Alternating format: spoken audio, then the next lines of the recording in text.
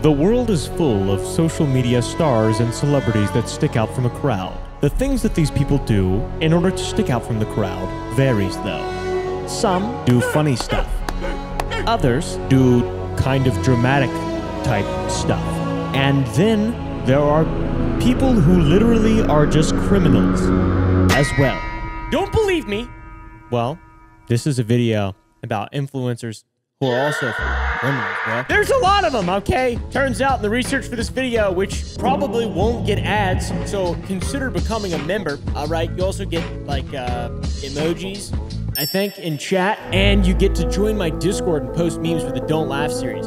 I'm now realizing this probably isn't the best video topic to cover on my channel, but alas, true crime is one of my favorite things. So here we go. We'll be starting with lighter criminals first, and then we'll be going into more dark stuff. So if you don't like dark stuff, then skip this video, okay? But the ones in the beginning are kind of funny. We'll start off with Sniper Wolf, all right? SS Sniper Monkey.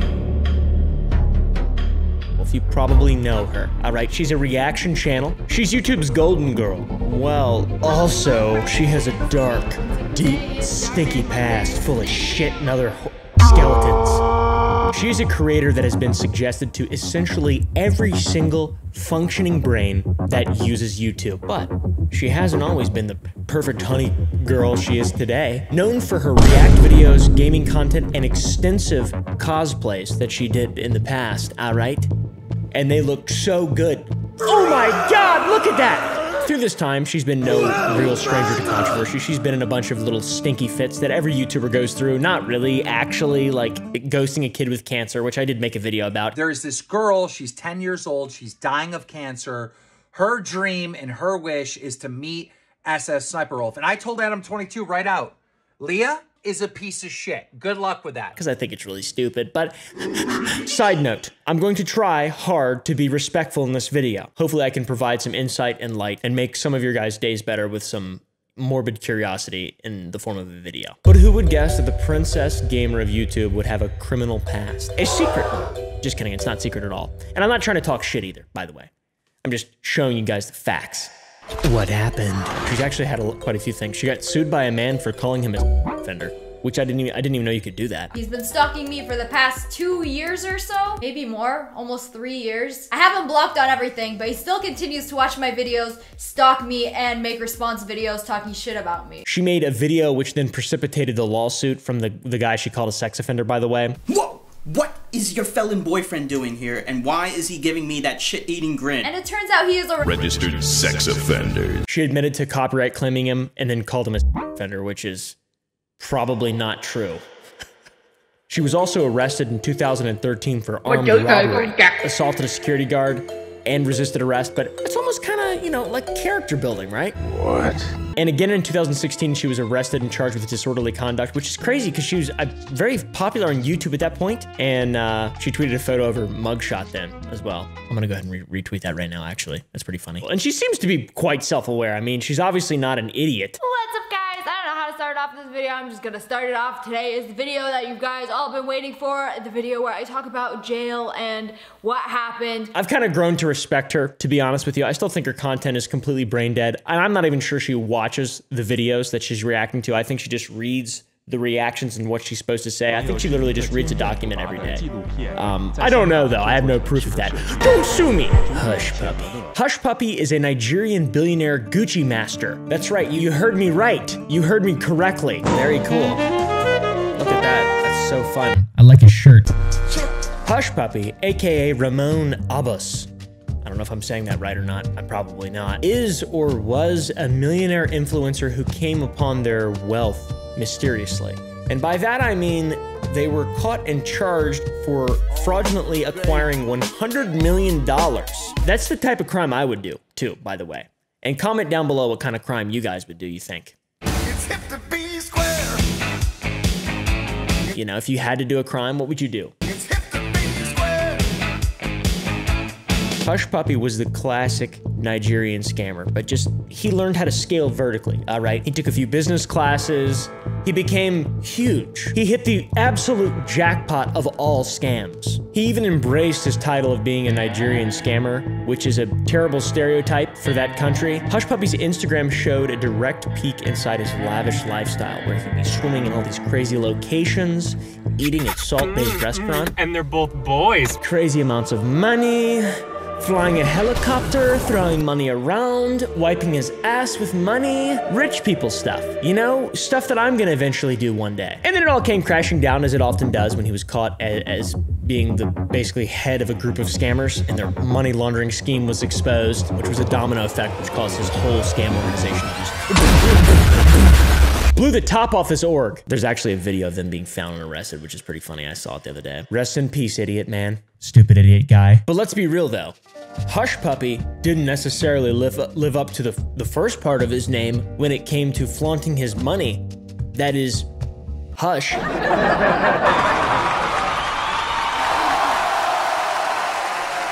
Julia Rose.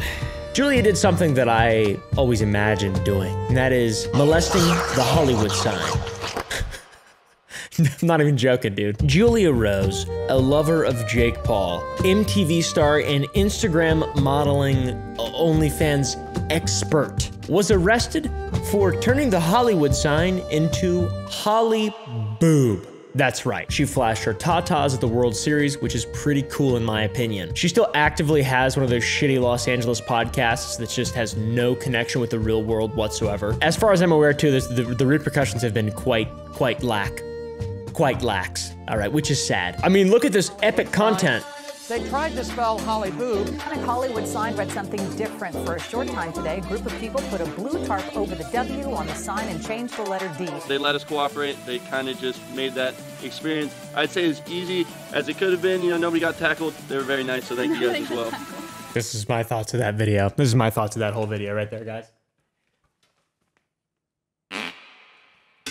I don't like those people very much.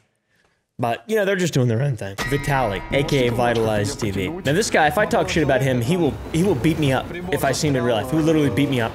So I'm gonna be really nice, okay? Vitaly, which happens to be his legal name, probably was best known for his IRL pranks and rich, lavish lifestyle, hanging out with the likes of Dan Bilzerian and Hush Puppy. I made that up. That's not true. I made it the fuck up. He's associated with the Paul brothers, the Nelk boys, everyone, FouseyTube, you name it. He's like one of the OGs of YouTube, basically. He's been arrested a lot of times for pranks, almost as many times for real life threats, and sometimes for just beating the shit out of random people on the side of the road. His most well-known crime, his most viewed crime, I'd say, his highest, you know, impressions, best CTR of a crime, was committed in April of 2020. He was high on mushrooms and he just beat the hell out of some poor random woman. It was really bad, sad. She's got like an 1.5 inch laceration above the right eyebrow. It just looked really sad, man. He obviously has no idea what the f he's doing, which is no excuse. Vitaly made a bunch of money online, gambling. He's got his own website. I've seen one video where he had a naked woman and a bunch of chocolate syrup or something. I forget exactly. As of now, he isn't officially off of YouTube, as he did make a return after that major epic moment, but he hasn't posted in like 3 months, so. And on top of that, he gets a fraction of the views he once did, which is deserved, I'm assuming, because he didn't necessarily adapt, he just attacked, all right? Which isn't good. Being arrested for pranks is a lot funnier than being arrested for not pranks. Now, we're starting to get into the less funny area. This one, still kind of funny, because it's a Minecraft YouTuber. There's so many of them that have done stuff like this. P-word, you know? Why do they, what's the deal with them? Jinbop, a Minecraft YouTuber most well known for being involved with Skydoes Minecraft and their whole group. Old Jin was having a bit of a boom in 2016 with loads of people subscribing to his channel and watching his content. Crafting in his mind, I really don't know. For a short time, there was alleged reports of him being arrested, but there was no real foundation to those original reports until another article came out accusing him of having a photo shoot with an underage fan, which, you know. And this time, instead of unfounded allegations, there was court documentation. So it's a lot more real. And now it is unclear that if he ever went to jail. I'm not exactly sure. We couldn't really find the pertinent information, but really the point is not to research these cases too individually and too deeply. But I think the type of crimes that he's done carry a jail time of 10 years minimum. So, but there's always, you know, you never really know. So Jinbop, if you're watching this, I hope you aren't. Watching it, not in jail. I didn't mean that. Okay, now they're really gonna start getting worse. So I'm gonna mind my T's and not try to be extremely disrespectful because there's real victims here, not just crazy allegations and people who were fortunate enough to have anonymity in these situations. Samantha Wolford. This person created a hit squad for her boyfriend. This was Samantha's last video. Good morning, YouTubers. It's been a while, but my friend gave me a wonderful idea. And 9 months later, she would end up on a body camera and not a vlog camera. Samantha Wolford was a vlogging type of YouTuber who just wanted to share wisdom and random parts of her life with the rest of the world, which is what a lot of these vlog people do. I don't know why they think anyone cares, because it's very boring. Samantha had a husband, Ernie, a very hardworking fellow, and they both had 5 kids together. The story starts with Samantha being kidnapped and tied up and taken away from her home. There's confusing circumstances in the beginning of her calling her aunt instead of the police to come help her, which is a massive red flag. I don't know, like, it doesn't make any sense. Obviously, you might be in shock, whatever, but why wouldn't you just immediately go to the police? It is a mystery to a lot of people, especially in this case. Deeper analysis showed that the kids were all sleeping in this same room instead of all over the house like usual, because there's videos of the kids in the past sleeping just in random spots, like there's very unorganized, big tornado of children rode through the house. And the kidnappers were in full black masks and black shirts, and they wrecked the whole house, right? That's what her story was. She was questioned and claimed to not know the attackers, but then by some miracle stroke of luck, she came up with a name. Boom, Rebel John. On Facebook, all right? She claimed that Ernie, her husband, was abusive to her and that Rebel John caught wind of it and wanted something done. And it turned out in the end of all this, she was not actually kidnapped. It was all just a big play. She recruited 3 dudes to murder her husband for some unknown reason, and that was the end of her YouTube career, to be honest, and the beginning of her career in prison. Everything came crashing down because there was direct text evidence of her instigating this and getting these people to do this. Planning was uncovered. The kidnappers' testimonies, everything went full circle, and the finger eventually pointed back at Samantha, and she's serving life in prison. Much deserved. I do not like you, Samantha. You are a bitch. Nasim Agdam, aka the YouTuber headquarters shooter. You've definitely heard of this if you've been on the internet for any extended period of time. This one to me was extremely surprising and very, very, very unexpected. All these are unexpected, obviously, but this just seems from beginning to end so bizarre and nonsensical. Nasim was a YouTuber who made vegan cooking tutorials and workout videos with some extremely graphic anti-animal abuse skits thrown in, which were just so over the top and crazy. And you can see from her beginning on YouTube her anger and paranoia in regard to the platform, just continuously building and building and building and building. Growing on YouTube is not in your hands. It all depends on who is controlling your channel. Which then resulted in it coming to a head in her trying to shoot up the YouTube headquarters, which is absolutely insane. This was also right around the time when a lot of people's channels were being demonetized right at the beginning of the adpocalypse. She thought it was some kind of crazy plan specifically put into place by YouTube to attack her just because of her beliefs and views. Wild. Eventually, Nasim's insanity led her to drive from her home in San Diego to Mountain View, California, where the YouTube headquarters is, and literally just shoot at the place. I mean, what is crazy? There's even police body cam footage of her. Her head's right here. Before the shooting, hours before it. Very strange. Hi, are you Nasim? Hey, so you were reported as missing. And before everything, she was marked as a missing person by her father, who claimed she seemed very hateful and made it clear that she was on her way to the YouTube headquarters. Fortunately, no one was seriously injured except for her. She did injure people, by the way. Like I mentioned, the whole thing seems so nonsensical and insane. Whereas like some of the previous stories, you can see where people are coming from. There's a logical path that is not a good path. It's not ethical, it's not moral, but it does make sense. This, something's not right, you know, from the very beginning. And that's not to say there's something's not right with all these other motherfuckers either. I mean, I'm just, you know.